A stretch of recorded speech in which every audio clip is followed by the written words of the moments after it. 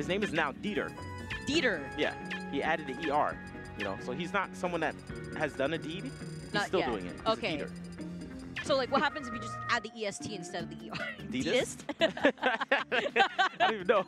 I don't even know what that means. Like he's the person that does the most deeds. Got it. Smasher1001. You know, maybe he puts the 1001 to prove. I like to theorize on people's names, like to say, I promise I'll place higher than 1001 place. So props to him on that one. But I believe this might be losers because we've been doing a lot of losers matches, so this also might be losers. All right, Dieter. And Smasher1001 also having taken sets off of Ally. I remember when Ally had lost to him, everyone's like, who is Smasher1001, guys? That sounds like the most, like, I'm just going to be blunt, pot filler name you could, like, ever have. When he was losing to Mr. R, I was crying. I was, like, and Mr. R is one of my great friends, and I still was dying. Or, like, when he was beating Mr. R, I was like, what? He's losing to Smasher1001? And they're like, no, he's actually really good, man. I'm like, why does he have that name? Oh, man. Like, you know, I think it's a troll. It has to be a troll. Like, he knows it. He knows it. There's no way he was like, Smasher1001, boy. Like, he genius. Yeah, I think it's genius. I actually always wanted to do something like that. Like random 52, random 68.7. Like, I want to have a name. Yeah, that sounds like you suck, and then you just beat someone up. Mario main, like 6,000. Yeah, exactly. I used to like the players that had the tags like player 1, player 2. Used to be a player 1, player 2, player 3, and player 4. Oh, there was all the way up to 4? Yeah. Oh my gosh, were they like part of the same clan or something, or team? I don't know. I think I saw one do it and the other one did it too. Smash 5 comes out, we got player 5. I miss player 3. I haven't seen player 3 since Brawl, so I hope he comes back. You know, I'm trying to get 4-player Smash. Maybe somebody will make a player 5. If anybody's in the chat and you plan to go to tournaments, definitely consider making a player 5. I'd love to see it. I will never forget you. Well, here we go. It looks like it'll be Mario versus Mega Man. So, best of both worlds for Smasher1001. Opting to go for the Mega Man instead of the Mario this time around. So, Anti seems to be on point with these Mario comments. Yeah, true. I feel like Mario mains don't like to ditto. I've seen Anti and Ally do it a couple times, and then like maybe Anti will switch to Zero Suit or Cloud, but they don't like to do these Mario dittos. They keep switching. They keep switching. So I don't blame them. I'm really pumped to see Smasher1001's Mega Man. Here it is. We're going to Smashville. And Dieter, Mario. I actually used to think this matchup was terrible. Terrible for Mega Man back in the day. Like when the 3DS demo. Oh, what? Cape? You just get combo. Like the down throw into everything. I know you can up B, but it's just rough. Let's see if he knows how to do it. If you don't let Mario grab you, it's not that bad. Oh. And as you said that, getting the grab already and taking only 28%. Not too bad. Dead even game right now. Yeah, not too bad. Because again, Mega Man could actually up B, so it's not too bad. But the matchup right now is looking in favor for Smasher1001. If he knows how to do that footstool combo, which almost every single Mega Man knows how to do, could be very scary for Dieter. Scary with those backers, very fast backer that's coming out from Mega Man. Trying to ledge pressure him, but unfortunately, Dieter making it back to the stage. Spacing. All right, catching the metal blade, the grab. Oh, is he gonna wait? No. Not trying to overcommit there. Yep. All right, and Smasher1001 playing it really safe, not landing on top of Mario with that up smash. He knows that he's pretty much at KO %, even though this robot is really heavy. Very small, really heavy. Still have to watch out for that up smash, especially with all this rage. Pretty much the percent to get the KO. So we will see a lot of pellets and spacing.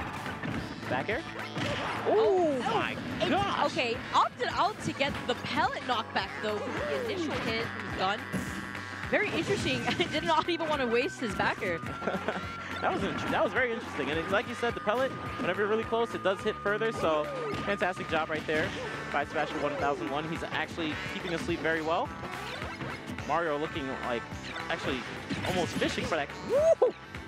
The pressure from the upper in general, that's when Smasher1001 was able to recognize that, okay, this is definitely going to either like shield poke him or I can pressure him further, possibly breaking a shield. All right, and good choice using that second jump off the ledge. A lot of second jumps being used. You're fighting Mario. What will he most likely do to try to get the KO? Up smash. He'll wait for the roll read. What? That did not look techable. Yeah, not at all. He actually up B very low too. It looked like he wasn't going to make it. All right, I like that. I like that. You know, he does throw items infinitely, so you might as well try to cape every once in a while. That might have been the first cape, though. notice how after every single amount of pellets, he throws out up air in case Dieter actually tries to jump over the pellets instead. Very true. Oh my goodness, these combos. If you just happen to get hit by Metal Blade, so much damage because it follows straight into an aerial. But here we go. Ooh, here the grab that you were talking about, Keitaro. Uh-oh. Oh, he does not get the reset on it though. But that's 39%. One more grab, you might be able to get it to at least close to KO %. Oh wow, the recovery really canceling out the Metal Blade. Dieter not following up immediately after. This needs to be a little bit faster. He'll be able to continue these combos even further. But the main thing he needs right now is a grab. However, it's really hard if all these pellets come out. Don't jump after that. He jumped after it. No. I wasn't expecting it. It was like natural instinct for me to just scream that.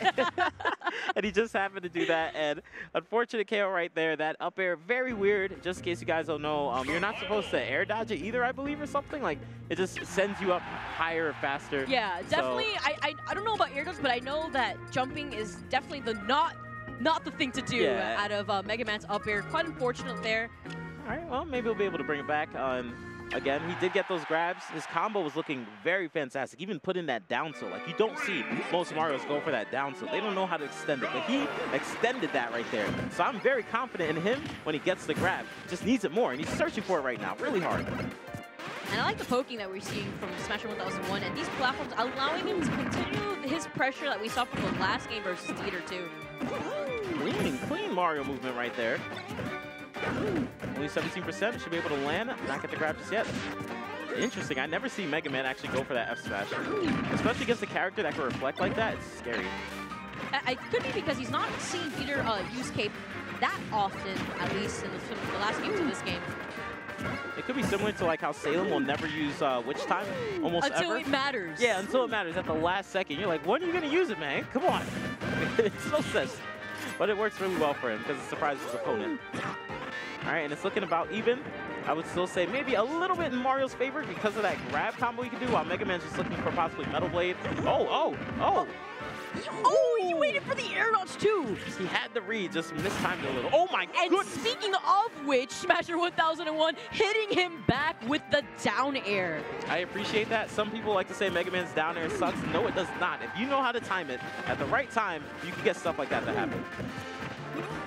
Okay, nice reset. Deciding to go down. You don't want to hang out on that top platform, maybe get grabbed and get KO'd below 100%. Boom, boom. Oh, trying to get that jab lock.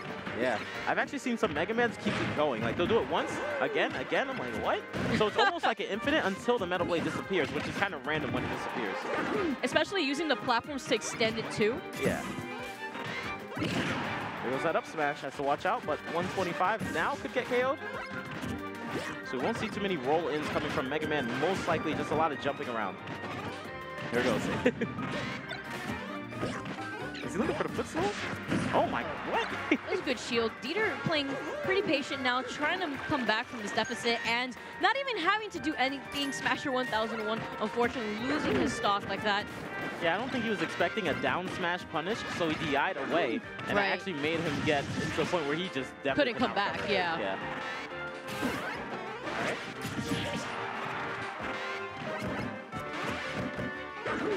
This amount of pressure that we're seeing from... Oh my goodness, the air dodge. Oh, okay, Keitaro. You know what? Oh no. So definitely the big no-nos. Don't air dodge, don't jump with Mega Man's up air.